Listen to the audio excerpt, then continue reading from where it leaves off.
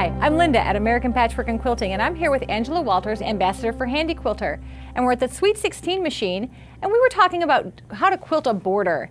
And you have some great tips on how to do that, because I've always just done it in one long strip. So what are your ideas? Well, I will say that quilting borders are my least favorite part of the quilt to work on.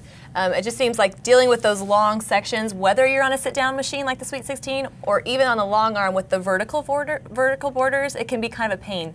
So instead of trying to quilt those all in one long line, I like to break the border up in chunks, which means that I can work my way down the quilt easily, quilting the border as I go. Oh, that's a great idea. So one example would be a feather. A feather is a really traditional design a lot of machine quilters like to use. It looks gorgeous, but instead of quilting the feather one long line down the border, you can actually quilt it in chunks, which is what I've done on this quilt. Great. I like to make the feathers smaller and make them look as though they're running off of the border of the quilt. Now, I could say that I like the juxtaposition of the design or something artsy, but it's really just that it's easier.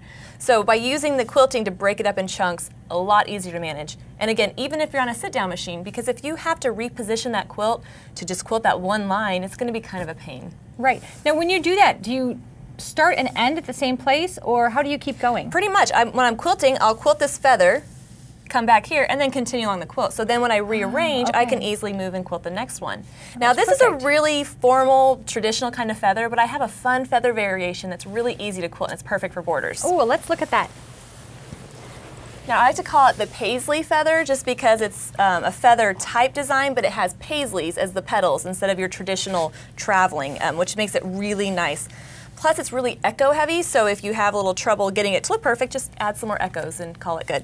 Always a good solution. Now I like to use the gloves when I'm machine quilting on the sit-down machine. You definitely don't have to, and if you don't, then don't worry about it. It just helps give me a little bit more grip on the machine.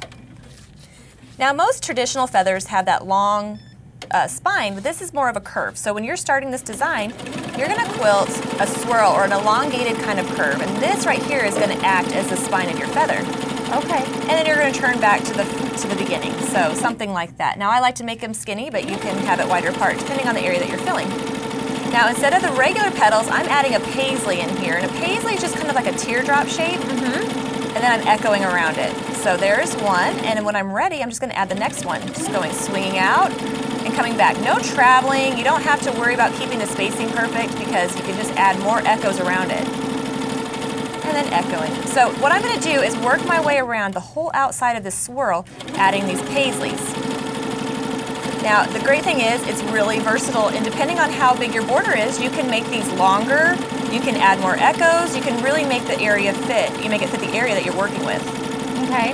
And when I'm going to work my way around, and if you're working on a sit-down machine, one of the benefits is you can change the orientation of your quilt. So if you have the ability to, you could just tweak it this way if you want. If not, you just work your way around normally and putting it around. Now, I'm using a contrasting thread color so you can really see the design, and I think it looks really good. But if you use this design with a thread color that matches the quilt top, it's going to look great. And it's going to have a gorgeous texture to it, and it's going to look real nice.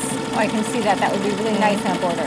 Now, as I'm making my way into that center of that swirl, you can tell I'm kind of going to be running out of room. So I'm just going to make them a little smaller. Again, just working my way in, and as far as you need to, tucking it in there. And then when you get to center, then I'm just going to echo my way all the way back out. So that's kind of the individual element. So you could quilt it just like that, or if you wanted, you could come add more echoes around it, quilt your next one. But it's a really nice design that adds a little bit of a custom look to your quilting, but it's actually really easy. That's perfect. And then you would just go from there right into your next quilt block or whatever. Thanks so much, Angela. I really appreciate you helping me break down those borders into pieces instead of having to do the whole length of them.